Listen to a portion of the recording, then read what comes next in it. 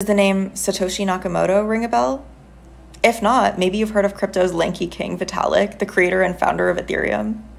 Well, now there's a new blockchain founder on the scene. His name is Anatoly Yakovenko, and he's made a huge name for himself by creating Solana, which is one of the fastest growing blockchains in the world.